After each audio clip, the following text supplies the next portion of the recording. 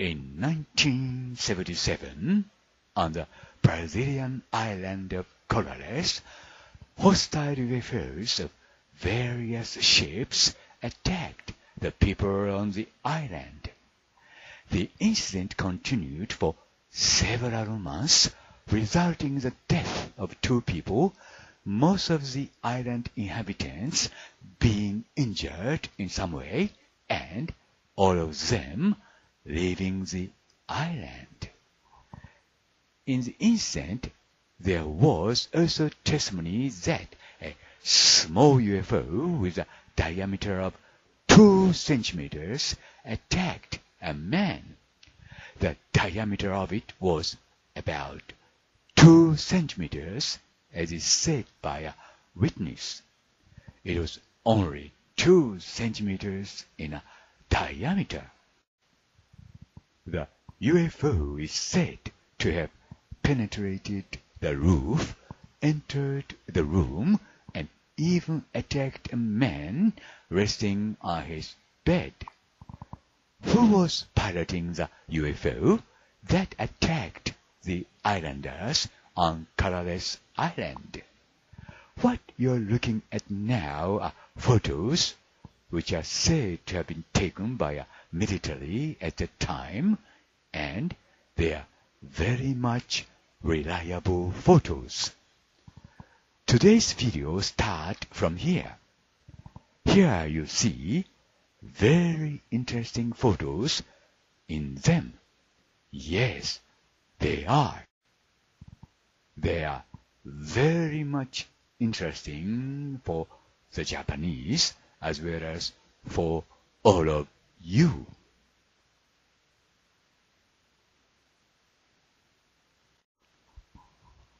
1977年、ブラジルのコラレス島で様々な形の UFO がその島の住人たちを襲うという事件が起きました。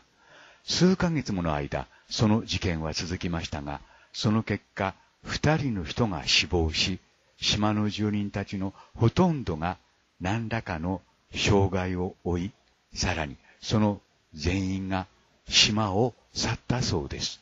で、その事件の中で直径が2センチの大きさの小型 UFO が人々を攻撃したという証言も出てきました。その直径は2センチほどだったと言います。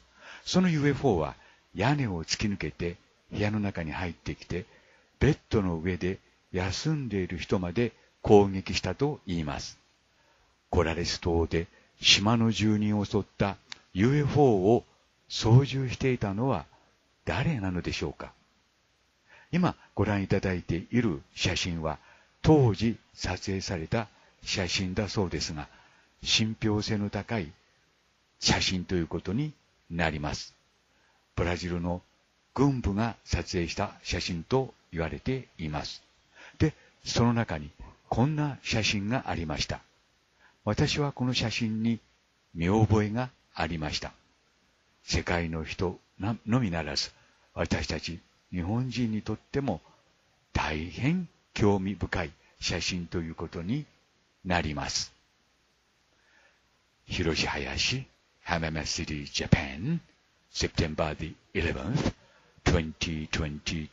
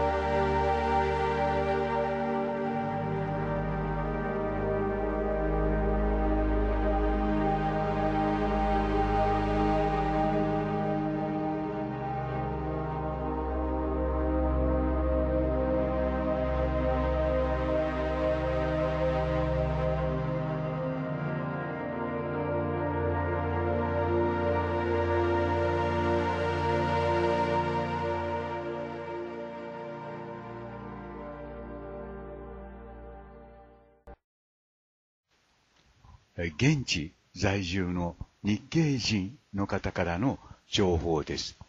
林様、私はただ異星人の謎に興味を持っています。大量のアップロードに感謝します。林様の41214大西洋の謎バミューダトライアングルについて新しい情報を送ります。バミューダトライアングルについてですが、もう一つ重要な情報があります。私はただの購読者です。あなたの良い仕事に感謝しています。感謝しています。あなたの情報に大変興味を持っています。あなたのナンバー142のバミューダトライアングルを見ました。大きい方の三角形は私の国ブラジルにかかっています。それがどこか調べてみましたが、驚いたことに、そこは現在の今、エイリアンの飛行機、つまり UFO の中心地であることが分かりました。私は現在、サンパウロに住んでいて、その場所からは3000キロ離れています。バミューダトライアングルで示されている大三角形の東先端は、ブラジル・パラ州コラレス市にあたります。コラレスと呼ばれている町は人口11000人ですが、地区の面積は609平方キロメートルあります。アマゾン川のデルタの枝の横です。何もないところで釣り、農業または牛飼いなどやって生活しています。Google とか YouTube でコラレスを引けばもっと詳しく出てきます。ブラジルで異星人、飛行円盤、アブダクションなどは数あると聞いています。コラレス事件はその中の一つです。それを探ってみると良いことではありません。光線を人間に撃ってきてひどい被害者を数人出したという話。1970年頃から円盤はまだ現在も見ているそうです。下手な日本語ですがお詫びします。私のメールアドレスは fraca ちょんちょんちょんです。よろしくお願いします。コラレス事件の概要を翻訳しておきましたので、どうかお読みになってください。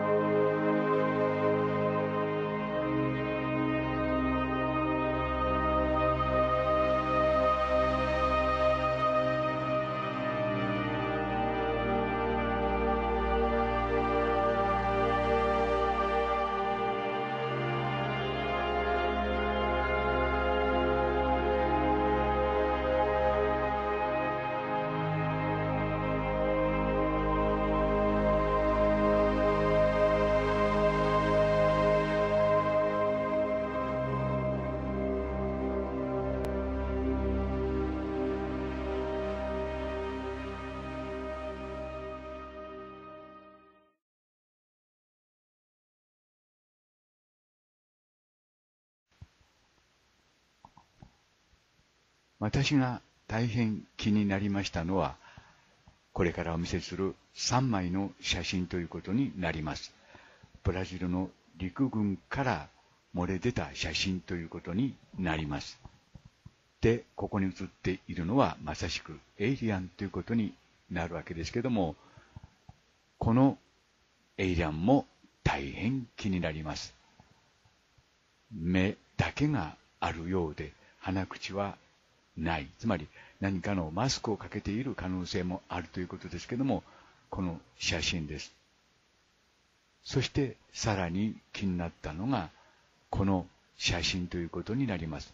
手前の方に手を伸ばしているから手が大きいのか、あるいはそうでないのかはですね、この写真からだけでは分かりませんけれども、向かって左側のですね、右手が異様に大きく、そして指が長いということですね。その向こうにエイリアンらしき人物が映っています。この人物に私は見覚えがありました。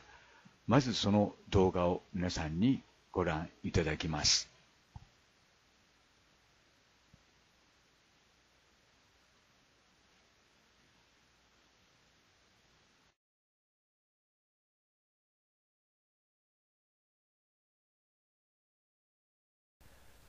Joshua J. Mark writes about Inanna or Ishtar in Ancient History Encyclopedia as follows. Inanna was a foremost Sumerian goddess, patron deity of Uruk. Her name was written with a sign that represents a reed stalk tied into a loop at the top. This appears in the very earliest written text from the mid-4th millennium BC. She is also mentioned in all the early god lists among the 4 main deities, along with Anu, Enki, and Enlil. In the royal inscriptions of the early dynastic period, Inanna is often invoked as a special protectress of kings. ジョシュア・ J. マーク氏は古代歴史百科事典の中でイナンナ・イシュタールについて次のように書いています。イナンナはウルクの女神でもあり、シュメールの第一の神である。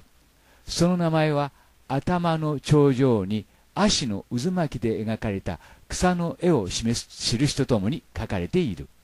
そのことは紀元前4世紀中期の最も初期の文献にも現れている。イナンナはアヌ、エンキ、エンリルの神々と並んで4人の中の1人の主神として語られている。初期王家の王室文書によれば、イナンナは王の特別補佐官としてしばしば選任されていると。Hiroshi Hayashi浜祭りジャパン。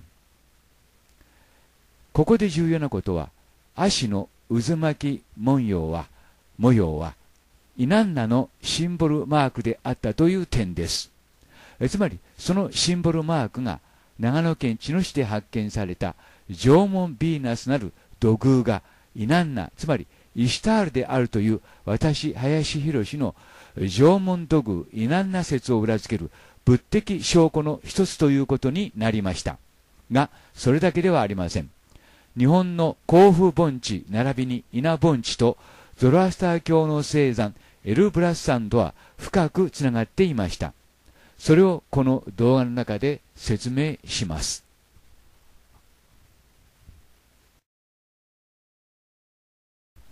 今日の動画はゾロアスター教の聖山、つまりシュメールの聖山エルブラス山から始まります。標高5642メートル、ヨーロッパ最高峰の山ということになります。なぜエルブラス山が聖山なのか、そして日本と深く関わっているか、その理由をこの動画の中で説明します。で、その前にエルブラス山とはどんな山なのか皆さんに説明しておきたいと思います。エルブラス山が極めて重要な山であることはナスカに線を引いてみればわかります。グランドクロスです。右から引いてきた黄色い線がエルブラス山の頂点から引いてきた線です。この線はグランドクロスをきれいに一直線に横切ります。この滑走路は長さが約6キロあります。もう一度やってみます。黄色いラインに注意してください。この滑走路がですね、エルブラス山が大変重要な山であることを示しています。そしてそのラインは正確にエルブラス山を示しています。そのエルブラス山について視聴者の一人の方がこんな大変興味深い事実を指摘してくださいました。黄色いラインはエルブラス山から引いてきたラインです。その黄色いラインはボリビア・ベニにありますモーシオースの腎臓湖を正確に横切ります。つまりモーシオースの腎臓湖はエルブラス山の方向を向いているということになります。だからといってモーシオースの腎臓湖がエルブラス山を意識して建造されたということにはならないかもしれませんが、しかし偶然の一致とは無視できないということになります。そしてそのエルブラス山周辺のコーカサス地方でこんな青銅器製のアーティファクトが見つかっています。顔に注意してください。独特な顔をしています。この顔とそして同じくシュメールで見つかった右の土偶と比較してみてください。同じ顔であることがわかります。今お見せしました右の土偶はイナンナ・イシュタールです。渦巻き文様があります。イナンナ・イシュタールのシンボルマークということになります。そして長野県知の四股東で見つかった縄文ヴィーナスの土偶のヘルメットの向かって右側の側面を見てください。その側面には渦巻き文様があります。渦巻き模様があります。つまり縄文ヴィーナスはイナンナ・イシュタールであったことを示します。この渦巻き模様はあちこちの土器に共通して使われています。林博の縄文土偶イナンナ説はこうして裏付けられましたが、それだけではありません。もう一度先の写真に戻ってください。一番左のこの奇妙な青銅製のアーティファクトは誰なのか、もう一度確認しておきたいと思います。この手に注意してください。指の長さが皆同じであることに注意してください。人間の左の手と比べてみてください。小指が異様に長いことがわかります。そして今回新たなる証拠の一つとしてジョシュア・ J. マーク氏が、Ancient History Encyclopedia の中でこんな写真を紹介しています。イシュタールの手として紹介されています。注意深くご覧ください。指の長さに注意してください。左のイシュタールの手と言われている手の指に注意してください。どちらが小指か分かりませんが、ともかくも両端の指の長さが異様に長いということが分かります。つまり左がイシュタールの手であるならば、右の青銅製のアーティファクトの手もアーティファクトもイナンナ・イシュタールということになります。こうして硬化させて見つかったアーティファクトがイシュタールであることが証明されました。そして中央は渦巻き模様を頭に描いています。イナンナ・イシュタールです。そして左が縄文ヴィーナスイコールイシュタール像ということになります。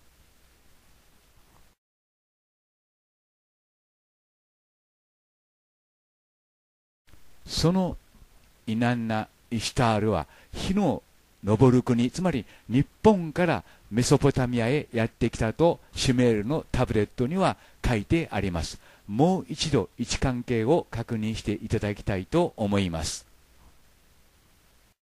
右上の赤い丸がエルブラス山、そしてその周辺コーカサス地方です。下がバグダッド周辺シュメールです。そして左側の丸がギリシャ北部セルビアのビンチャです。このビンチャから大変興味深いアーティファクトが見つかっています。コーカサスで見つかったアーティファクト、そしてシュメールで見つかったアーティファクト、そして左、ビンチャで見つかったアーティファクトです。土偶です。そして右下2つは渦巻き模様でつながり、そして左上は縄文の女神とつながっていきます。足の太さを除いてあとは全く同じです。そしてその中央に位置するのがエルブラスさんということになります。そのエルブラスさんは日本とも意思的に深い関係にありました。それについての動画はこの後につなげておきます。ゾロアスター教のみならずシュメールの聖山エルブラスさんです。もっとわかりやすく言えば旧約聖書の舞台となったエルブラスさんです。ノアの箱舟で有名なアララート山はそのエルブラス山の南側のふもとにあります。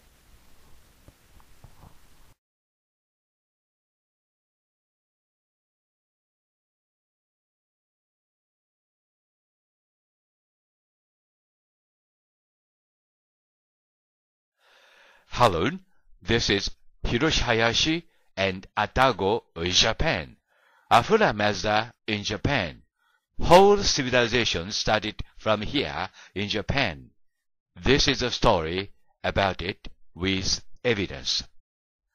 アタグさんよりこんな像の写真が届きました。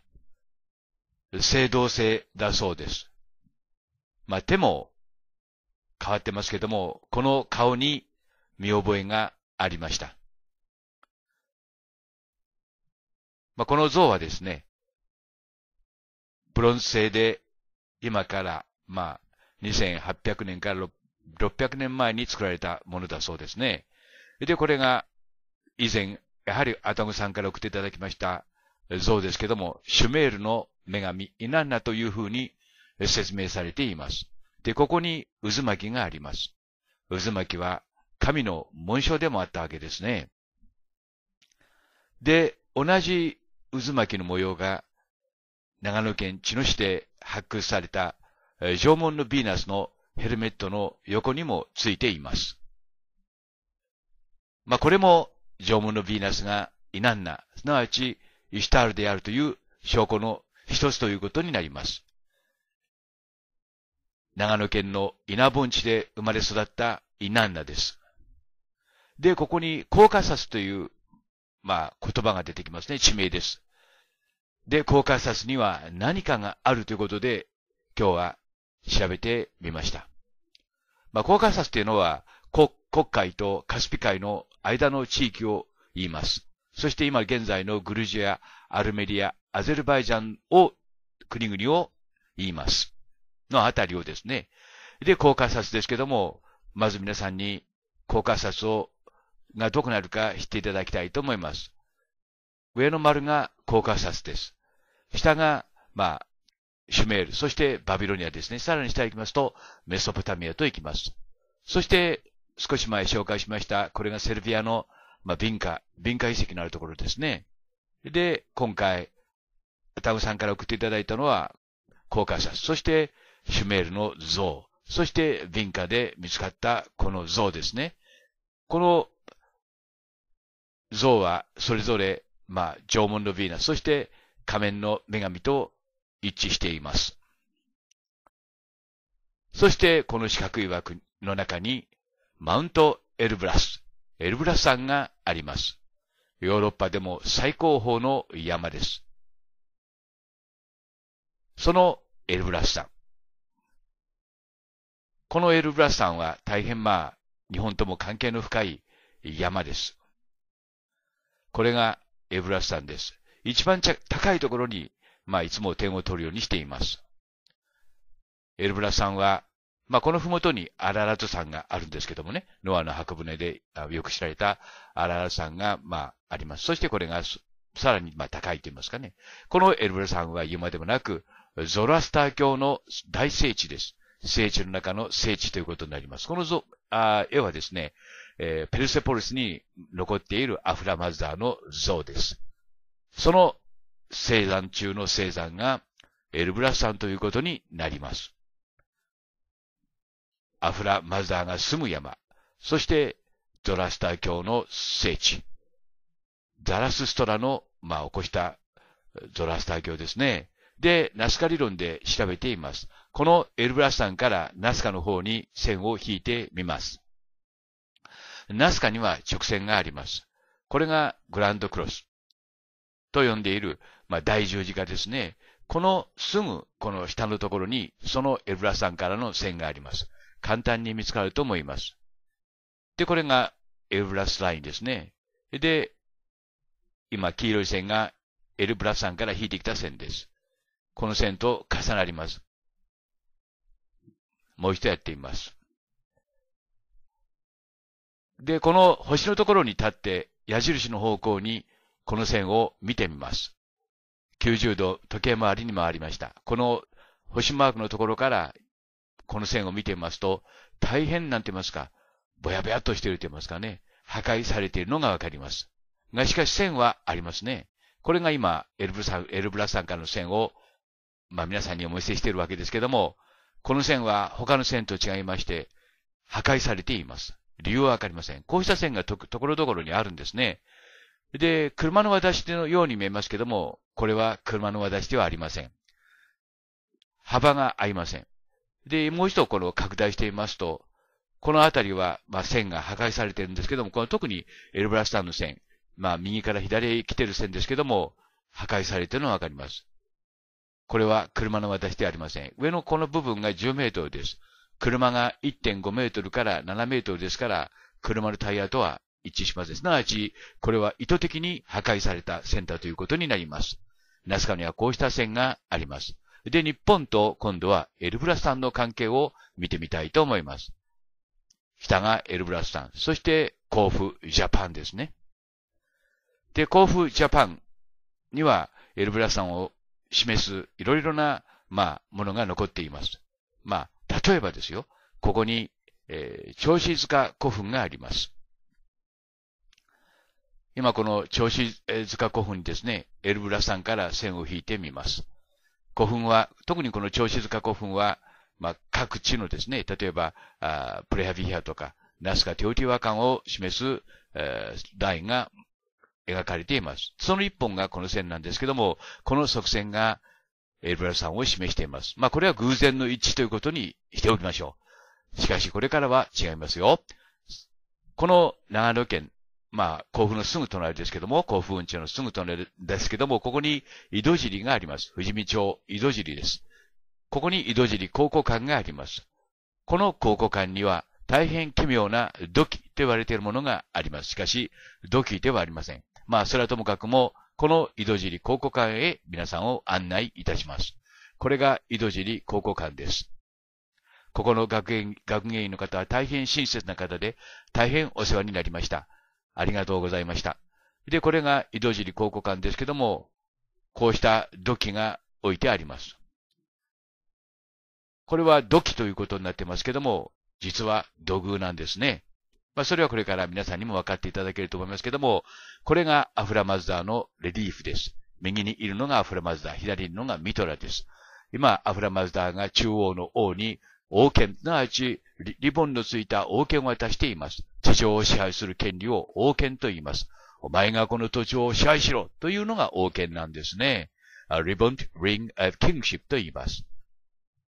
そしてこの神を表す、紋章がですね、頭の後ろについていることに注意してください。これも別のレリーフですけども、やはり右のアフラマズダーがどこかの王に、王権を渡しています。アフラマズダーです。この中央で輪のついたリボン。これが日本の前方後円墳、さらにはしめ縄ですね、の原型となりました。関取が腰に巻いているなんて言いますか、回し物の原型もここにあります。さらに、仏教者が使うラクスもそうですね。で、このアフラマズダーと井戸尻の土器と比較しています。ちょっと変わった、一風変わったガウン、ローブのようなものを身につけています。そしてこのポコンポコンと出ているのは髪の毛です。そして頭の後ろに王権を表すは、神権と言ってもいいでしょう、を頭の後ろにつけています。で、これが髪の毛であるという証拠はもう一つ、甲府にこんな土偶が見つかっています。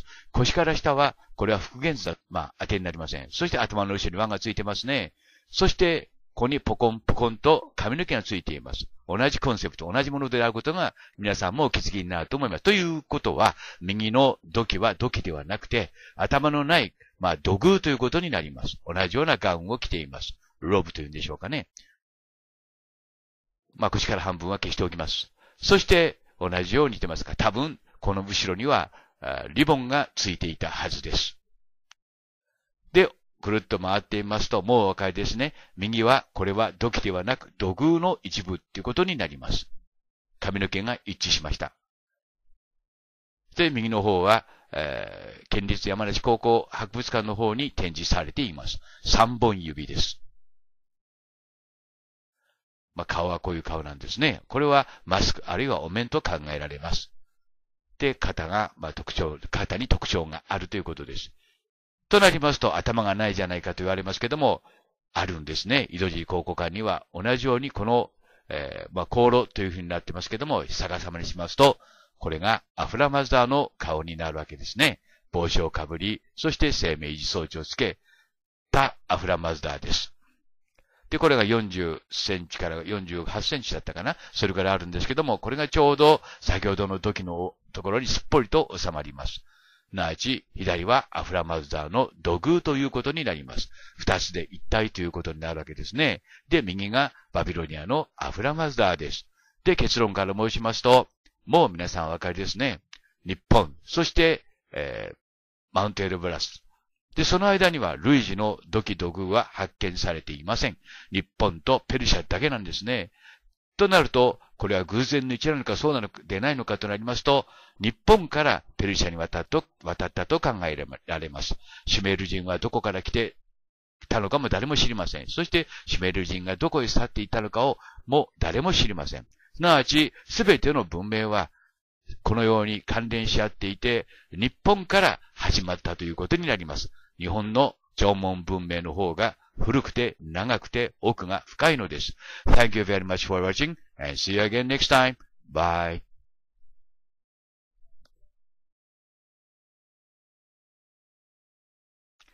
Hello, this is Hiroshi Hayashi, Hamama City, Japan. Afula Mazda in Japan. It's proof and evidence. I say here in this video, Afula Mazda was in Japan. I show you only fact, so it's up to you how to weave or unify these facts into a logical theory. Believe it or not. In Japanese, アフラマズダーはこの日本にいました。その証拠と証明。アフラマズダーというのは、太陽系全体をですね、支配する神の中の神ということになります。そのアフラマズダーは日本にいました。これはイランに残るレリーフですけども、右にいるのがアフラマズダーです。左にいるのがミトラです。アフラマズダーが、地上の支配権を意味する王権を渡しています。丸い輪にリボンがついています。そしてその王権を表すシンボルは頭の後ろにつけるようになっていたように思われます。リボンが頭の後ろから流れていることに注意してください。すなわち、これが王権を表すシンボルマークだということですね。これもまた別のレリーフですけども、やはりアフラマズダーがどこかの王に王権を表すシンボルを、リボンのついた輪を渡しています。そして、この同じように頭の後ろにですよ、その王権を表す、シンボルをですね、つけていることに注意してください。アフラマズダーです。そして、井戸尻で見つかった、これが土器ということになっていますけども、これは土器ではありませんね。独特のガウンといいますか、ローブを身につけています。それから、ポコンポコンと頭の後ろに出ているのは髪の毛です。そして、は、そのリボンをつける輪がですね、頭の後ろについていることに注意してください。これ同じく見つかった土偶ですけども、頭の後ろに輪がついてますね。そして、ここにリボンのついた輪をつけたか、それはあるいはリボンが取れている可能性もあります。ともかくも、ここにポコンポコンと出ているのは髪の毛だということは、これでお分かりになっていただいたと思います。すなわち、右の井戸地で見つかったこの土器は、土器ではありませんね。土偶の一部です。そして、この左の方はですね、腰から下は復元図だそうですから、これは想像して、勝手にですね、誰かが作ったものだそうです。ですから当てになりません。で、このように頭の後ろにリボンのついた輪を、王権を表すシンボルマークをつけていたわけですね。そしてこれが、甲府で見つかっている土偶ですけども、右が甲府、県立考古科博物館にあります土偶です。同じだということに皆さんお気づきになると思います。左右反転しましたが、指が3本だということに注意してください。で、顔が同じですね。これは同じものと見ますよね。見ます。そして肩のところに独特のなってますかね、くぼみのようなものがあります。同じですね。そしてこの、甲府の考古館にはですね、同時にこのような、奇妙な、土器といいますか、土偶が並べられています。上は明らかに宇宙服ですね。そして真ん中は歩行補助装置ですね。そして長靴が、ブーツのような長靴があります。も発見されています。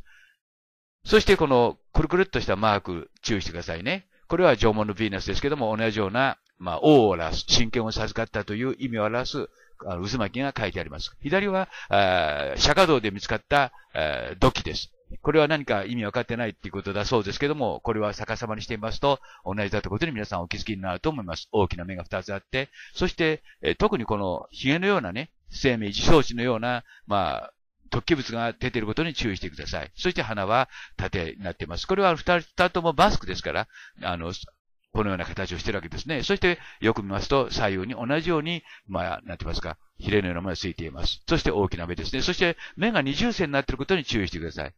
こうした細かいところまで表現しているわけですね。そして、右の方がギザ高原で見つかった、テラコッタって言いますかね、土偶ですわね。で、この首のコンセプト。それから細い首。それから大きな目ですよね。そして頭には帽子をかぶっています。で、このようにして並べてみますと、この三者は同じだことに気がつきますが、さらに目の縁を見ますと二重線になっています。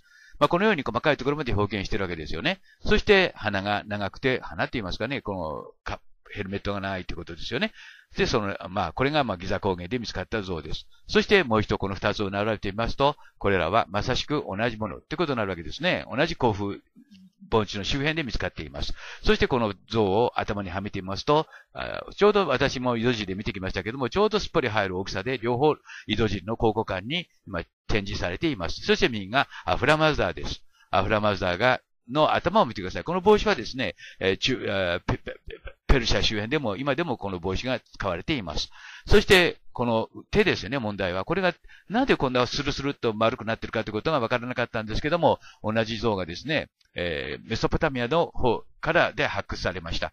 で、このくるっとね、何かこう、指のない手ということになりますけども、これはニンフルサガです。これは女神の母ですよね。7人のシュメールの女神の中の7人の1人です。やはり同じような手をしていることに皆さん注意してください。山の神とかね、豊穣の神とかって言われています。ニンフルサガです。あれはニンフルサグとも言われていますが、とにかくこの手で、謎が解けました。ということで、こうして並べていますと、なんて言いますか、日本の、いわゆる日本の土偶とですね、それから、アフラマズダの関係がこうして繋がっていくわけです。すなわち、以上のことからですね、この、なんて言いますか、アフラマズダは日本にいたということになります。というのが今日の話です。今まで何度もこういうことを述べてきましたので、今日はそのまとめということで、もう一度確認していただきたいために、このようなビデオを作ってみました。皆さん、日本にアフラマズダはいたんですよ。もっともこんなことを言いますと、そんなバカなとかそんなはずはないというふうに否定なさる方も多いかと思いますけども、もしそうなら、私が今日ここにお見せした事実をですね、もう一度、ご自身の目でね、見て判断して、そして、自分で考えてみてください。ということで、今日のビデオはこれで終わりますが、いかがでしたか？アフラマズダも日本にいたと。もちろん、イナンナも日本で生まれ育っています。延期もエンリルも日本にいました。いわゆる日本にはオールキャストが揃っていたということですね。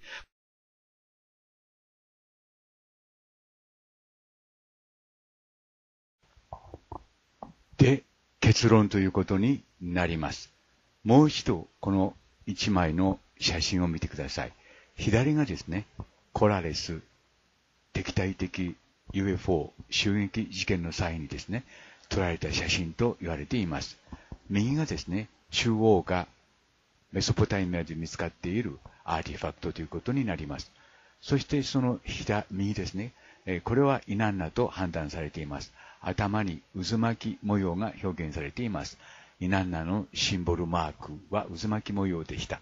そしてその渦巻き模様と全く同じものがですね、長野県茅野市のですね、小東というところで見つかった、いわゆる縄文ヴィーナスのヘルメットの側面にも描かれています。というところからですね、それだけではありませんけれども、これらの人物、右の、3人って言いますかね、は、つまり、イナンナということになるわけです。イナナ177足すと15、すなわち、メソポタミアの神聖数で15はイナンナを意味します。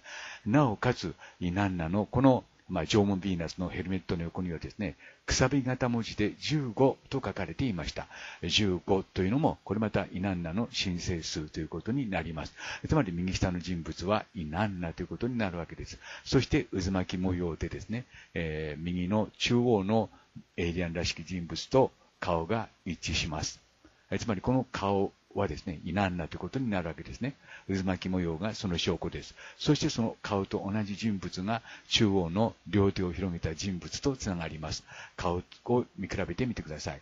私、林博は同じと判断しました。つまりここに表現されているこの人物はイナンナということになるわけです。そしてですね、その手の広げ方、これは手前にあるから大きく表現してあるのではなくてですね、私はそのように思っていましたけれども、異様に大きな手の、つまりは神ということになるわけです。そしてその人物の表現の仕方とですね、左のコラレスで撮られた写真とが一致しているということになります。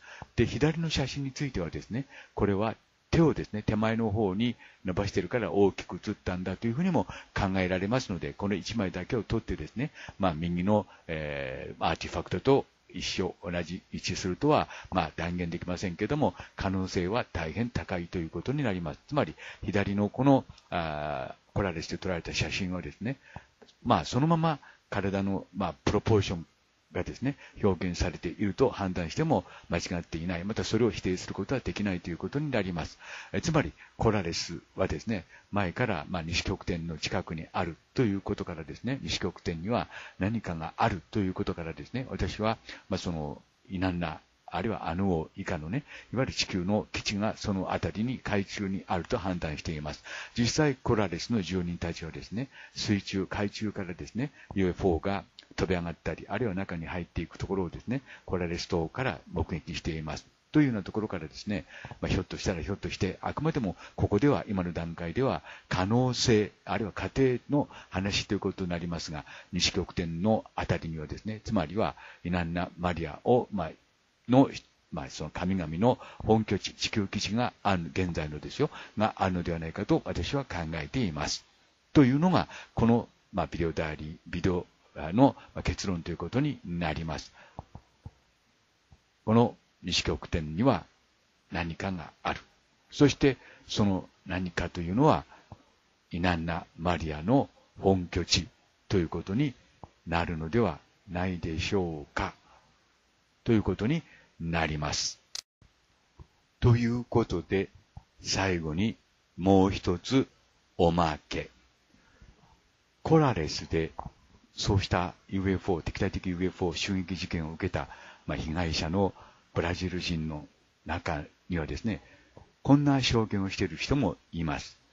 つまり、エイリアン同士が会話をしているのを耳にしたというわけです。で、その住人の方はですね、ブラジル人であったためにですね、何を話しているかはわからなかったけれども、聞き慣れた、つまりブラジルには日系人の方が多いわけですから、そうした日系人が話している聞き慣れた日本語のようだったと。ここが重要です。ブラジル人のそのコラレスの島民の中にはですね、エイリアン同士の会話を聞いてですね、その会話がですね、自分が聞き慣れた日本語のようだったと、そういう証言もあるということです。